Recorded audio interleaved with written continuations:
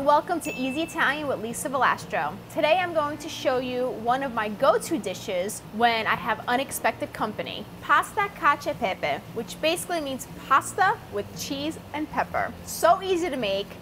I can guarantee you'll have all the ingredients at your house at all times. What I like to start off with is a flat, low pot, and I will put about 1.5 quarts of water. So as the pasta cooks, it absorbs the water and leaves me just a little bit left to make the cream sauce for my cacio e pepe. I am going to use about only 1 tablespoon of salt. This is very important because when you add the cheese later, the cheese is very salty and you're not actually draining the pasta from the water to get rid of the excess salt. So I am just going to use about 1 tablespoon of salt. Now that I've salted my water, I am going to put my pasta in.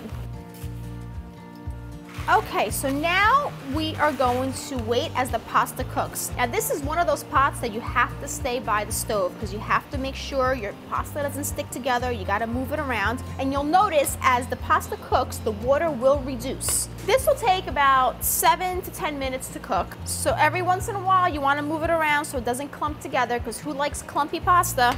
Let me tell you a story about this dish. So this is the dish that I go to every time my husband calls me and tells me he's coming home with unexpected guests. And I don't know what to make.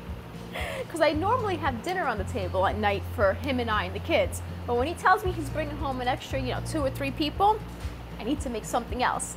And I always have pasta, cheese, olive oil, salt, and pepper in my house. Okay, now you could see as the pasta was cooking that it absorbed most of the water, but there's just enough left in there to make a nice creamy sauce. We are going to turn off our stove, and now comes all the delicious flavors. I am going to add a couple of pieces of butter with some olive oil.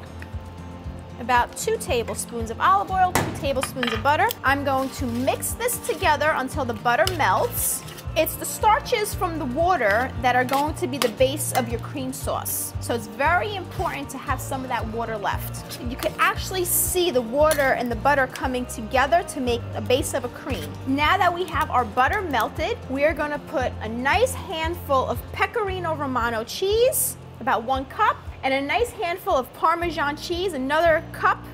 And now comes the star of this dish. I like to use fresh ground pepper, but if you like black pepper out of the box, you can use black pepper out of the box. The pepper really should be nice and fresh because that is your main ingredient of this dish. This will give you the kick that you're looking for. Now you mix all this delicious flavor together. You can see the cheese coming together nice and gooey. This is definitely the adult version of pasta and butter with a kick.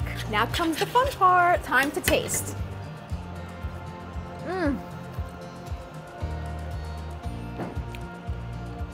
This is one meal I could have for breakfast, lunch, and dinner. Make sure you leave in the comments section how your dish came out and what you'd like to see next. Thanks for watching. Make sure you like my video and subscribe to our page.